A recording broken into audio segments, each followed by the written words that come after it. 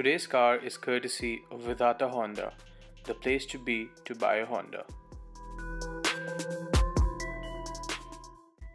Whilst every car company has become the sheep and they're following the baby Jesus called SUV, Honda on the other hand, they have revived the legend, the Civic. This is the mid-cycle facelift of the 10th generation of Civic. The last Civic that we had was 8th generation. Honda have skipped a generation altogether, but boy oh boy, was it worth the wait.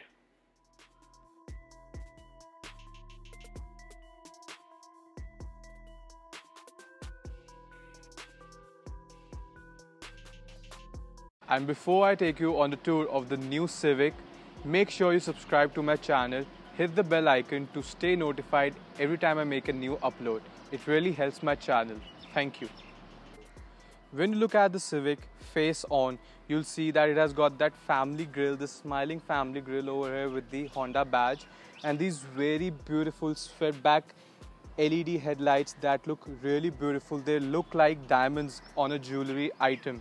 And you've got this bonnet that has these creases that accentuate this part and they push your focus towards the Honda grille over there. And you've got these beautiful chrome surrounds for the LED fog lamps as well. The car's side profile is so sexy. It's got these beautiful buttresses over here and you can see the shadow lines, they run all of the length of the car. And you've got this front fender that has these really strong character lines. You've also got some shaping over here and it really gives this car a really strong stance when you're standing right next to it. And at the rear is where the party is. You've got this sloping roofline. It might look like it's a sport bag, but actually it's a proper sedan. The boot doesn't open with the window. You've got the shark fin antenna over there. And you've got these beautiful boomerang C-shaped LEDs. They are very reminiscent of the Civic badge. You've got one CO, then an inverted CO over here. It really looks striking and it gives this car's wear a real purpose. The Civic is also very practical. It has 430 liters of boot space, which should be enough to carry a lot of suitcases, and it has a really wide opening. It's really easy to just slide your stuff inside. And below this, you've got a full-size spare wheel and you've got your toolkit to change the tires. And at the side you can see that it has got Yokohama rubber and of course diamond cut alloys. This is the 21st century and you'll be pleased to know that it has disc brakes on all four corners. The global trend for SUV is so immense. Why do you buy an SUV? For the ground clearance, right? The new Honda Civic has 171 mm of ground clearance. To put it into perspective, the WRV has 180, 9 mm.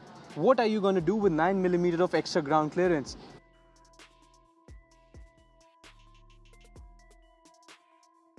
And unlike a lot of people, it's just not all good on the outside. It's really nice on the inside as well. You'll see that it has got a really nice quality cabin over here. It feels like you're in a fighter jet cockpit. It's really very snug and gives you a very sporty feel.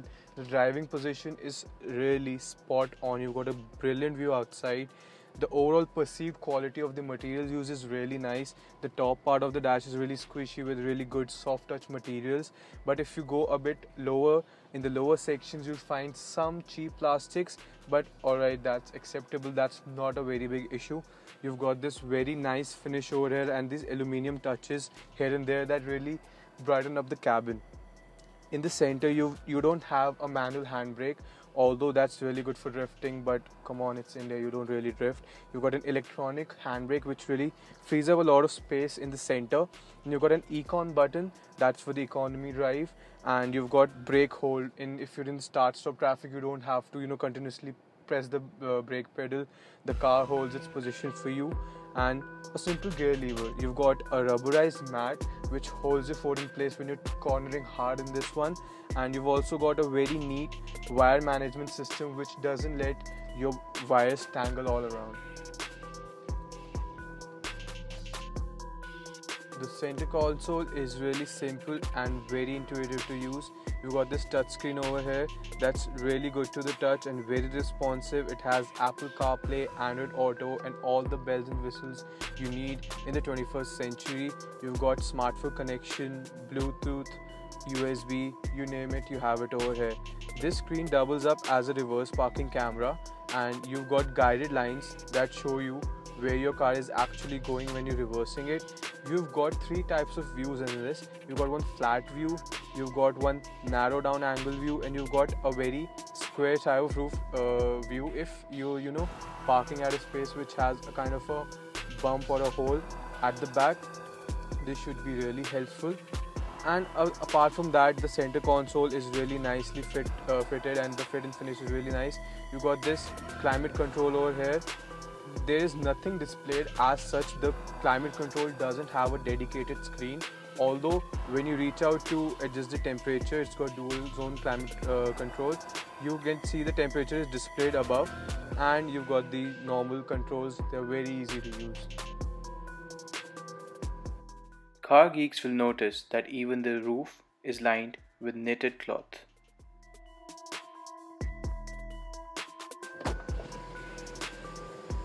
To light up the cabin, the Civic even has a sunroof, which is really good for the kids, honestly. The steering has controls for the infotainment system as well as the cruise control. Civic always had the best instrument binnacle, and this is no different. This is cutting edge, high tech and loaded with features. It shows you every information you need.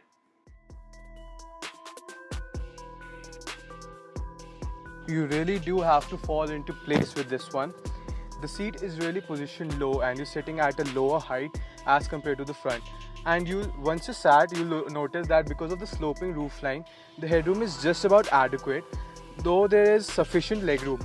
I am 6'3" and by no means am I the yardstick for average Indian consumer, but it has decent space over here.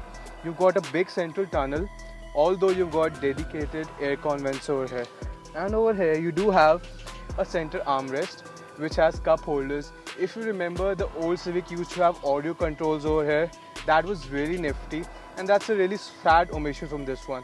Although the seats are pretty comfortable, and you have to remember that this car is all about the front seat.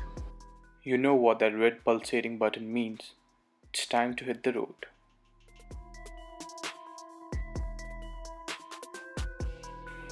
Now this has the same 1.8 iVTEC engine naturally aspirated that you used to have in the old Civic. I'm really surprised that Honda didn't bring the 1.5 litre turbo that it sells internationally. That would have been an absolute blast to drive. Although this car has 140 horsepower, it still feels that it could do with one really good turbo, which would really enhance the performance. Overall, it's a really Beethoven symphony. It's not hard rock and roll. You don't have any surprises while you're driving it. It's just one linear, simple symphony. Honda have still stuck with the CVT. This has a 7-step CVT transmission, and it still has the rubber band effect, but it is really well contained because now you don't have to deal with turbos. The engine is naturally aspirated, so you really don't have those spikes in performance. This is a really smooth transmission, but in the day of dual clutch transmissions, I would have liked to see a dual clutch transmission on this one as well, or a manual stick. But Honda doesn't provide you with a manual shifter.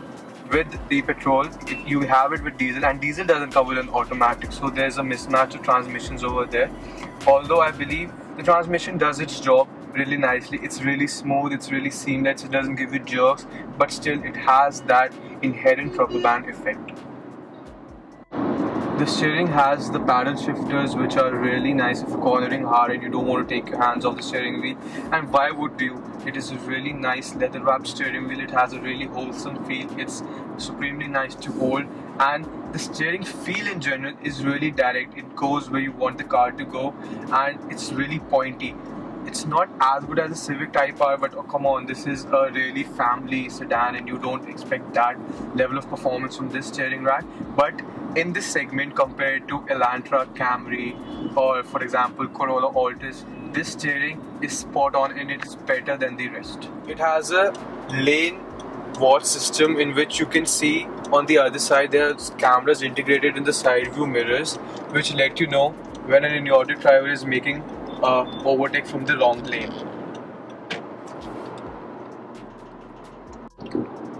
The old Civic had a really nice suspension. The real problem with that one was that it used to scrape its belly just about at any speed bump.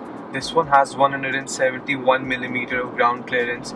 It is at par with most of the baby SUVs as they call it, and this car really rides very plushly and it has got this really smooth ride quality. It's a bit stiff on lower speeds, but as you pick up the pace, the car really irons out every bump, every pothole on the road, and it has got this 17-inch setup at the tires.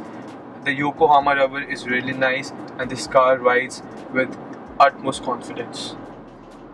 The old Civic was notorious for the mileage that it used to provide, and India started to ask questions like "Kitna deti hai?" and it didn't give much. So this car has 16 kmpl, and the diesel one has around 25 to 26 kmpl as Honda said, which is really out of this world. 2019 Honda Civic had 5 stars in Asian NCAP crash rating.